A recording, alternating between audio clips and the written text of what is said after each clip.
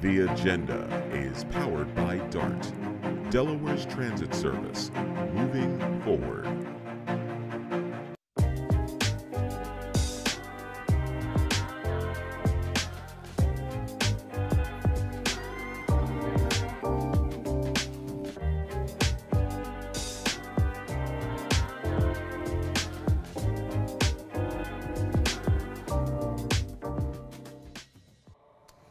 Hello, this is Kerwin Gaines, and welcome back to The Agenda. As promised, we are making sure that your rights, the things that are important to you, stay on the agenda. We're going to bring you that information. We're dedicated here at DETV to do that, not just because Ivan tells me to, but because it's important to you. And today is no exception. We are here with Mr. Jeff Hague, the president of Delaware Sportsman. Delaware State Sportsman, yes, thank you. Welcome to the show. Thank you. As first-time guests, we're always, excited that we're having first-time guests, and we hope you come back. And Miss Shanea Daniels. Yes. And which organization are you with again? The National African American Gun Association. So it's a great show. We're going to talk about your rights as a gun owner. As we know, and as we talked about on this show, I too am a gun owner.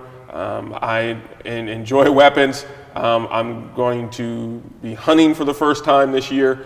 I am a proponent, but I am not biased. I understand that it is just not as easy as owning a weapon. I understand that in Delaware we have several issues in regards to who is owning those weapons, and we're going to talk about that a little bit more today. So thank you for joining in, and we're going to start with you, President Hague. Thank you for joining the show. And again, we're talking about Senate Bill number 002 that's currently going through, and I think it's causing you a little bit of agita. Yes, it is. Thanks again for having me on. Senate Substitute 1 for Senate Bill 2 is the third time in the last 5 years that this policy has been introduced, and the short name is Permit to Purchase. And what it entails is requiring someone who wishes to purchase a handgun that they go through several steps before they're allowed to do that. They have to complete a course of instruction, which consists of about 9 or 10 items, which is essentially the same as if you wanted to purchase or get a concealed carry permit. Then you have to make an application to the State Department of Homeland Security. You have to submit the fingerprints. They in turn do a background check. And then there's a determination made by the Secretary of Homeland Security as to whether or not you're going to be permitted to get this permit, which in the latest bill is good for 1 year. So you need to go through all these steps before you're allowed to purchase a handgun. And it doesn't apply to long guns or shotguns, but it applies only to handguns.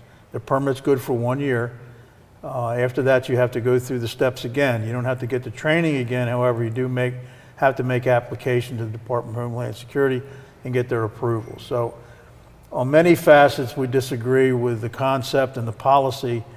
Bottom line is we don't think it will do anything to reduce the number of violent crimes committed with firearms, murders or suicides, which is what they claim, which is what the proponents claim. We don't believe that it'll do that. We think it focuses on the wrong thing. It focuses on the object, in this case a firearm, rather than the person that's committing the violent act. We feel that the emphasis needs to be placed on that aspect of any measures to reduce crime. Okay. So when we're saying that, how does that affect straw purchases? Well, straw purchases have always been illegal on a federal level and on a state level. They're illegal. And a straw purchase is essentially someone purchasing a firearm for someone other than themselves. And there's a form that you fill out, what's called a 4473. It's a federal form. And there's a question on there. Are you buying this gun for yourself? If you answer no, that you're buying for somewhere else, you're not allowed to purchase a firearm. So you've actually committed a federal offense and a state offense. So the straw purchase is illegal. But who actually answers no? That's just it. The people, they lie about it. Right. Fortunately, in this state, we have many, many small gun shops. They're not large, major operations, with the exception of one major store in Newark. And they do a very good job of screening the people that are trying to purchase a firearm.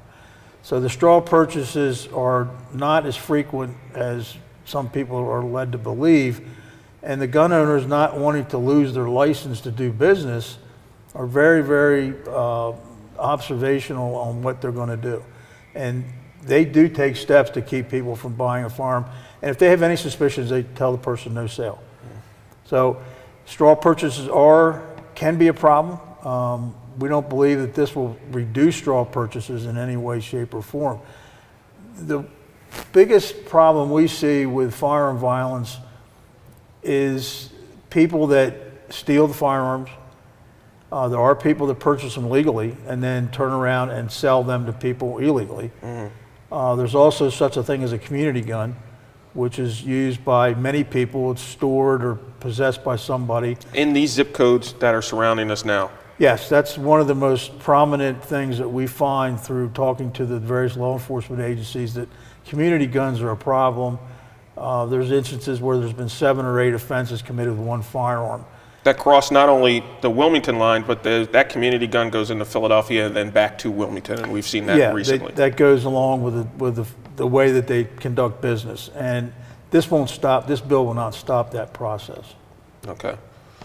Ma'am, there's also some social issues that go along with this as well, and you'd like to talk to us a little bit about that. Absolutely. When you think about another bill, right, another law, it really affects law-abiding citizens. These issues that we're talking about in the streets are being done by criminals. Those of us that follow the law are law-abiding citizens.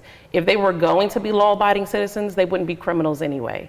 So you really just continue to burden those who want to live up to the standard. We all want safer communities. We all want safer schools. Me being a law-abiding citizen feels the exact same way. And this bill doesn't do anything but hinder that.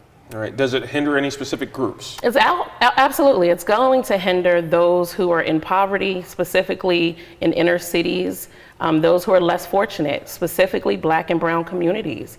These laws are racist, and they will always be subjective to those who are looking to come after us. So is it the particular gun owner in those communities that's making a decision, or is it the legislation itself that's causing this divide, or I guess hindrance of people of color to obtain licenses? It would be the law, it would be the legislators, right? I don't know the last time that any of them came out and asked us questions. When is the last time they were willing to sit down at the table and talk to any of us about how we can do this together? They're just not interested. So what are some vital statistics that you're finding, or the trend that you're finding in regards to minorities in gun ownership? Well, what we're seeing both at the local and national level is that when these laws go into place, it really turns over the ability for us to manage our own households. So then you have police officers who we've seen day in and day out use their authority against us as citizens, right? Because this law would then say, if anyone in my house got in trouble, my firearms would be at risk of being taken as well. So it does create a registry on the back end, really affecting Black and brown communities all up and down the state lines. So if you had your druthers, and basically this is your opportunity to do so, and you had to speak to the legislators that were passing this legislation, that are pushing it along, that are just gung-ho for it, what would you say to them? Well, to piggyback off of what Shanea said, the object is not the problem, it's the people. In 2016, the city of Wilmington requested a study by the CDC, and they came up with 20-some recommendations that none of them involved firearms, about how to reduce violent crime in the city of Wilmington. None of those recommendations have ever been implemented by the state legislature. The city of Wilmington hasn't gone to the state legislature to request funding or help in doing this. Most of the violent crime in the United States, and even in Delaware, 80% or better, is in urban areas. It also involves gangs and drugs.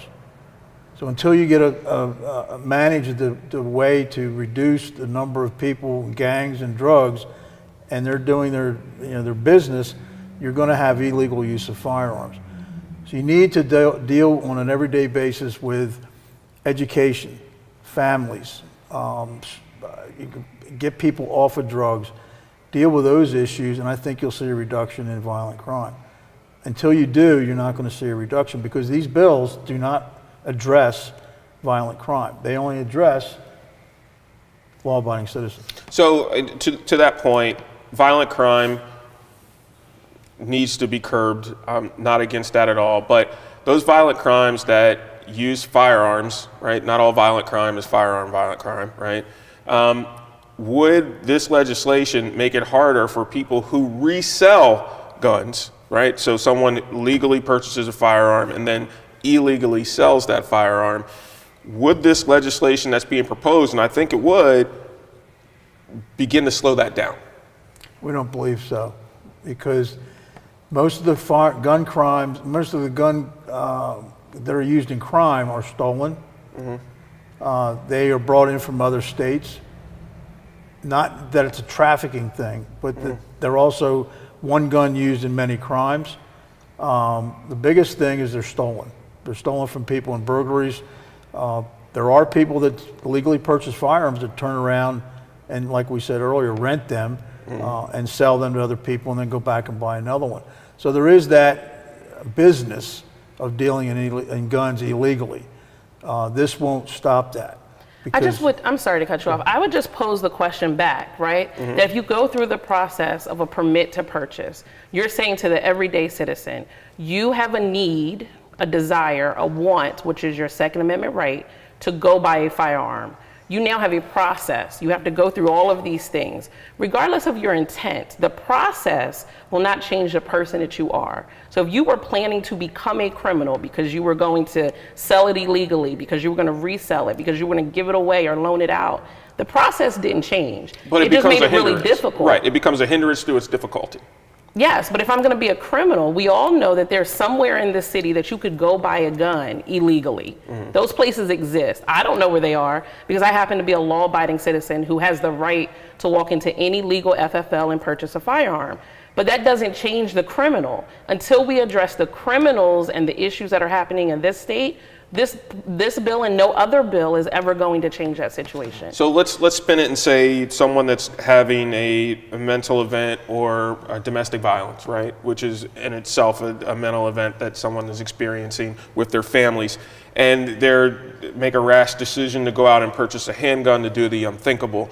Does this legislation slow that down in any way and give that person enough time to either calm down and think, or the necessary background checks available, making them available in order to ensure that that person is one that needs to own a firearm? I would still say no, because the flip side to that is, what if I'm in dire need of protecting myself or my family? What if I know that there is a person that is after me? What if I've been in a domestic violence situation and I need to protect myself? You're now putting a process in place specifically for that woman who has a desire and a need to protect herself, slowing down that process. Well, it sounds like, isn't that what law enforcement is supposed to do? Right, but the average response time in Delaware is still over 7 minutes. Right. And all they're going to do is show up and take a report. So how do I protect myself if you now want me to be delayed in possibly getting that permit? And to back that up, if you look at Maryland's had a permit to purchase program since 2013. How does the permit to purchase accomplish what you are alluding to, and you still have the murder rates you have in Baltimore, which have gone up every year, with the exception that the year after it was introduced and implemented, every year since then, the murder rate in Baltimore is going up and violent crime is going up in Baltimore. This is true in New Jersey. Illinois has a permitting system. Look at Chicago. So these permitting systems don't deal with the criminal. They only deal with the law-abiding citizen. The other thing is, studies have shown, and the most recent is RAND, which is a very prestigious research group, that there's no correlation between persons committing suicide with a firearm and the ability to purchase it without a delay. There's also no correlation in violent crime and murder rates by delaying somebody the right to buy a firearm for any period of time. And over the years, waiting periods have been attempted in many places and have been shown not to have any effect whatsoever on those things. So statistically, it doesn't have an impact that they desire to have, and that it won't reduce suicides and it won't reduce violent crime. It just impacts law-abiding citizens. again, my firm belief is you need to deal with the person itself, not the object. Right. So to that, I would say a couple different questions or points. One is I love the RAND Corporation and have participated in studies with them in the past. But in regards to people that are going through mental distress, how many of those persons are actually spoken to after their mental distress rather than seeing the cause of what they have done? So you go there, you've talked yourself out of it, and you've walked away and you've gone home because of the time that's there for the permit to purchase. We don't interview those people, right? So statistically, it's null. It's been skewed. But also, I understand that we cannot. Second Amendment is something that I firmly stand behind. I think that it does a lot for us as a people and separates us from other countries, right? And I'm a firm believer in the Second Amendment. But I also believe that we are a country of rules and standards, right? There's a reason why there's red lights. Newcastle County has plenty of them, and I would like to discuss that point. But I also understand its need. I understand the need for firearms in our country. I think I wish that I had the acuity of a sportsman such as yourself and could, hit a target from 1,000 yards. I think that's amazing, and I'm glad that you do it. But I also understand that they are tools or objects, as you're mentioning, that do heinous things in this country. And I believe that we do need some laws and standards. Now, what can we do to ensure that we're meeting those standards? What would be the solution in your eyes? I don't think there's any one solution. There's a myriad of problems in society in general, and you have to deal with the whole person. You have to deal with the whole community. Yes, there are laws and rules about firearms. They've been in place for many years, but there's also something that has to be considered other countries don't have, and that this is a constitutional right. So everything that's done has to be done in the light of this is a constitutional right that back in 1791 and 92, when the Bill of Rights was being developed, the first 10 amendments were developed to keep government out of our business. They were rights that were deemed to be something that government could not infringe upon. So the government didn't grant us these rights. These laws need to be looked at in that context. So how do you reconcile the constitutional right with solving society's ills?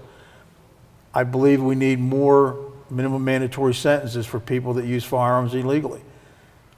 There's a case in Sussex County last year that a lady bought 9 firearms through a straw purchase. She was very good at what she did, good actress. Gave it to her boyfriend. She was finally arrested by the Attorney General's office. She got probation. That doesn't send the right message. People that are involved in firearm violence need to be accountable for their actions. I believe they need to be imprisoned. I don't know of a criminal in prison that comes out and that's in there that hurt somebody on the street. They're out of the circulation for a while. Let's do programs to help them, acclimate back into society. There has to be accountability for crime, and I think some things have turned around lately where you can get probation for a firearms violation. That doesn't send the right message. 80% of all gun crimes are plea bargained down or away. Now, the Attorney General's office says that that's part of a process where they get the person to plead to a higher offense. Not in all cases. There's too many deals made where the firearm offense is done away with. So the person may not become a person prohibited, which could be a problem down the road. So accountability for people's actions is part of it. Education is part of it. The drug problem is a big part of it. The gang problem is a big part of it. So you have to treat the community as a whole. And that's what the CDC report said in 2016. Treat the community as a whole. It's not just one thing that's going to solve these problems anywhere in the state or the country. So I'm hearing a holistic approach from Mr. Hague. Ms. Daniels, I'm saying, Mr. Hague brought up a very good point about the first 10 articles of the Constitution and that the Second Amendment was there to ensure that those articles were actually taking place. But in fact, as you and I know, that when these articles were drafted, we were not in mind, right? We being African Americans were not caught in mind of that. Right. And actually, so much of that was used to quote unquote, keep us in our place, right? And to ensure that things weren't getting out of hand, because at that time we were considered property. So as we're moving forward now, we're trying to, I don't want to say gain our rights, right? Or regain our rights. They've been given to us as Americans. I understand what you're saying is, hey, well, these laws that are being presented in State Bill 02 could possibly hinder us even more from the ownership of weapons and us accepting our Second Amendment right and having or giving the ability to purchase. So asking, if you had your druthers, what does legislation perfection look like in regards to obtaining a firearm in the United States? I mean, the bottom line is it has to start with conversation, right? It has to start with the holistic approach. If we're going to talk about the elephant in the room, somebody needs to address mental health, right? We all need to talk about the environments that we're growing up in, the environments that we're raising our children in. Is education sufficient in Delaware? Are we having conversations around gun safety? And at the end of the day, are we prepared to really put this law in place and it not hinder specific groups of people? I don't think there's enough legislation to be able to do that, right? We really need to be able to sit at the table, all of us, everybody having a seat together to say, here's the big problem, and how do we together find a solution? Okay. I'm hearing the philosophy, but I'm not hearing the legislation. What type of background checks are we saying?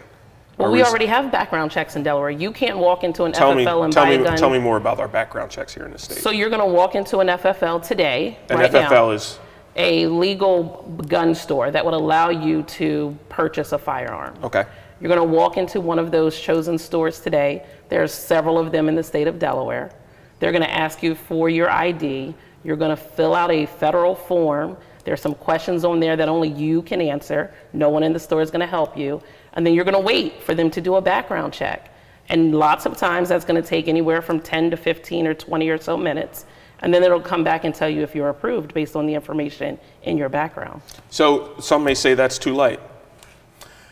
Well, no, it's not, because the federal background check has been around for many years and is required. Excuse me. The state of Delaware, we passed legislation last year to improve that background check system. It's called FTAP, Federal Firearms Transfer Approval Process. What that does is make the state of Delaware the point of checking all the records. So not only are the federal records databases checked for whether or not you're prohibited from buying a firearm, but all state databases that the State Bureau of Identification has access to, they're checked. And that can be done instantaneously. It's all done computerized now. Arrest reports, incident reports, court documents, dispositions on PF, protection from abuse orders, mental health dispositions, all have to be entered within 72 hours under Delaware's rules. All those databases can be checked instantaneously against the person to see, are you prohibited? Do you have an outstanding warrant? Should you be allowed to buy the firearm? Yes or no? And that's all going to be done instantaneously. And we already have places that have the ability to delay you. So if there's a question or there's some suspicion, they can delay you on site and say, follow up with me in 3 days, or give the office a call in 3 days, or here's a number for you to call if I'm not sure what this really means. So there's already a delay in place for those suspicious of other activities. So again, is that too much legislation right now? I know some people that are proponents of the Second Amendment to the fullest extent, I would say we don't need any of that. I disagree. You disagree with that? I would disagree too, right? I do believe that we need some structure in the ability to purchase firearms, but I do not need Big Brother or Uncle Sam monitoring how many firearms are in my house, right? And what I'm going to do with them, assuming I am a law-abiding citizen. So quantity. If I could just go back a minute, you talked about African Americans regaining their rights.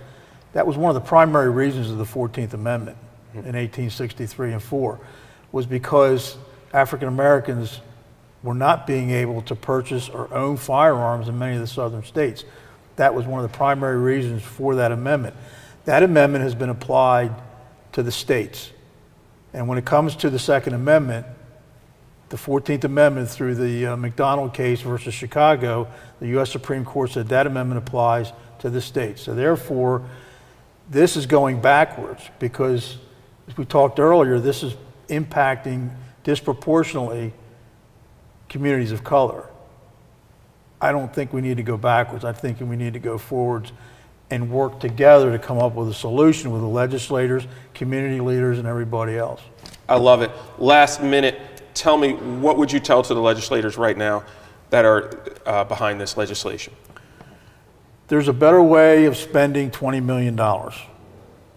There's many other programs that can be done. Let's work together like we've done before with red flag laws, the background checks, and come up with a solution that works, not a knee-jerk reaction and have something that doesn't, that's very expensive and is not going to be implemented for about 2 years. Ms. Daniels? I would agree that take that same money and put resources back in communities that need them. Whether it's our education system or creating more jobs in communities, we do have to do this as a whole approach.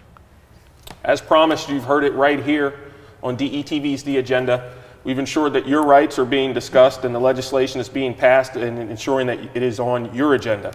So we look forward to seeing you right here next week on The Agenda.